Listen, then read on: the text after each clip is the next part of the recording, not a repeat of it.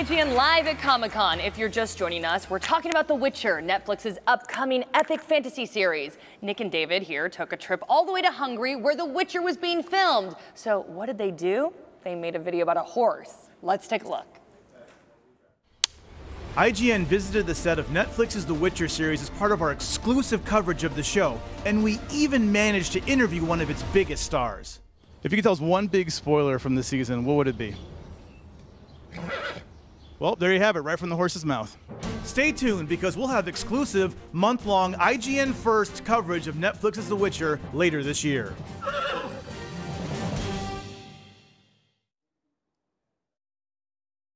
That was an incredibly compelling interview. Thank you for that upstanding journalism. So Roach is one of the most important non-humans in The Witcher, but Witcher's job involves dealing with a fair amount of other creatures. So we got a couple glimpses of them in the trailer.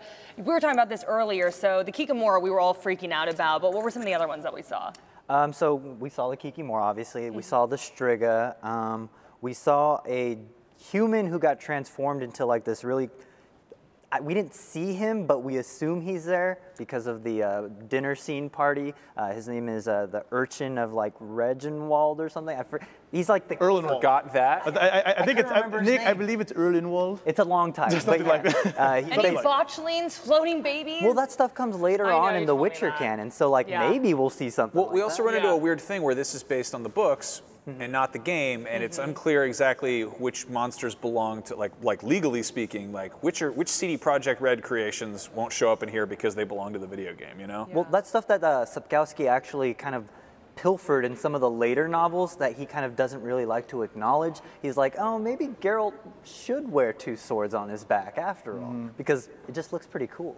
Yeah. So we know that the writer of the books is a creative consultant for this, and he's pretty vocal about how much he did not like the Hexer, which was the other live-action remake of The Witcher. So when you guys were there, did you see the books coming to life, or was it more the video game? Because I played the video game and I was like, oh my God, it looks like the video game. You know I'd be curious, Nick, I assume you'd agree, it's hard to separate the two, because I started playing the game. I played, hundreds of hours of The Witcher, and then to see it being brought to life, in Budapest, which is where we were in Hungary, and seeing Henry Cavill there, I'm like, oh, that's Geralt. It's Geralt from I read the books after I played the game, so I'm like, that's Geralt from the books, that's also Geralt from the games. I felt he was akin to both. I think both franchises have done a good job of, just creating his character and making him believable. So I think they do a little bit of both. That's important though. So you saw him and you were like, that's Geralt. That's Geralt. You know what I mean? Yeah. Okay. And one of the things that really like stuck out to me when we were there is just like David, I was introduced to The Witcher by the video games, The Witcher 2, and once I played through both The Witcher 2, Witcher 3, Witcher 1, I went back and explored all of the books because I needed more lore. I wanted more history of the continent, and I wanted to know what happened. And so when we were on the set visit, we went to a bunch of different locations, and I was just talking to all the production people. I was like, hey, so is this the scene where X happens? And then they were like, how did you know that? And I was like, oh, I just wanted to guess. You can see all those scenes in our month-long coverage of our IGN First for The Witcher, and that's coming later this year. We got to talk to a lot of people. We talked to, sword masters, and got to talk to the production crew, and got to tour the sets, and see some very cool scenes being filmed that we can't talk about right now, but I mean, there's a lot of interesting Witcher coverage coming later on this year. I think the key word here is adaptation. Like obviously some things have to be changed and shuffled around to make this work in this format. The stuff that everyone has their own Geralt. That's the beauty of a video game, is that you're like, or of a book where you make up things in your head, and there's inevitably going to be that weird thing where like the first episode you're like, that's not how I'm used to the Geralt behaving. Like that's Henry Cavill's, and then you're going to watch 3 episodes and you're going to be like, all right, I'm here we go. I'm used to this. My Geralt. Well, that's something, because you're also dealing with the actor who, Henry, has to come in and make the character his own. I'm sure he's read the books, we know he's played the games, but he has to make the character something that he can fully invest himself in and feel that is believable. So of course it's going to be Henry Cavill for a while, but eventually I think, because Cavill's such a good actor, it will become Geralt. You'll get used to seeing him in that role. It's not the voice actor and the computer graphic design that CD Projekt Red put together. He's a different person.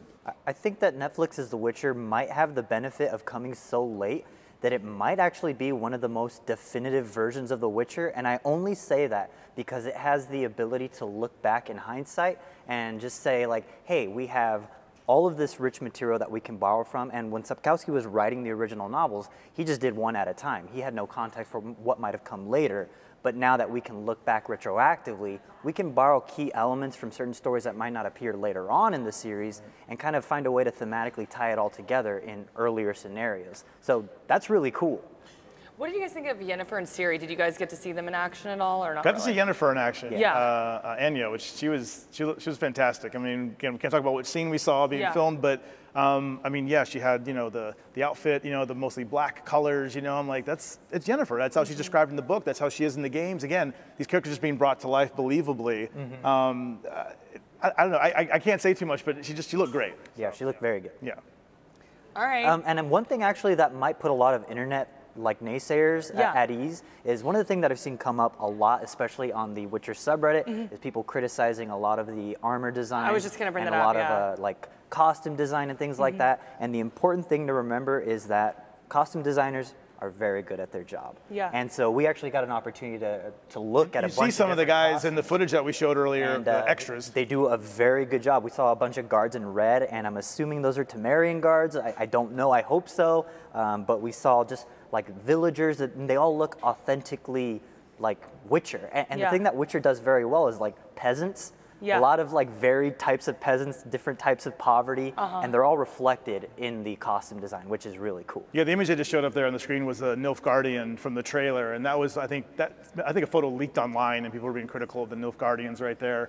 But again, when you see it in action, when you're actually up close, the detail is so crazy. All the armor looked great, and those guys that we saw, the extras that you see in our footage that we showed, they probably won't even be on screen. You might not even see them, but the attention to detail is there, and the costumes look believable. So they did an incredible job with the production. Geralt had 2 swords, right?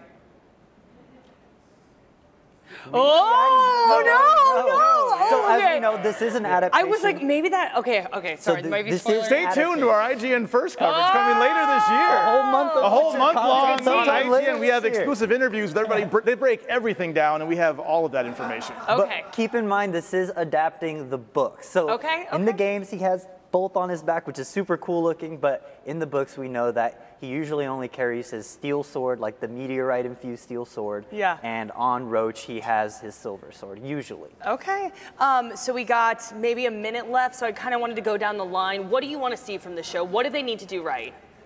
I want the weird little side quests. I want the moment to, like, we see all the big picture, like the big epic, you know, fantasy stuff, which is cool, but I want, like, you know, the one where, like, Geralt and Dandelion have to go deal with the devil who lives in the cornfield and solve his many puzzles and like throw rocks at his head or whatever. I forget what they do in that story. Help the or like, farmer what's a kill good all one? those wolves for him, yeah. Yeah, I want bizarre, like those kind of like almost slice of life moments, or when it's like, oh, he's gonna have to drink decoctions and bring his swords and kick some ass, and then it winds up being like a weird, like he just has to talk his way out of it. Like I want that kind of that fairy tale I like that feeling too, to it. yeah. At least one episode or something like that, yeah. I hope we see a lot of like the Grimm's fairy tale type stuff where we see like Snow White and the Seven Dwarfs and Blaviken. I want to see like Nivellen, Beauty and the Beast. Yeah. I want to see stories like that because I think that The Witcher does a good job of recontextualizing them for adults and kind of saying like, here's the lesson you learned as a kid.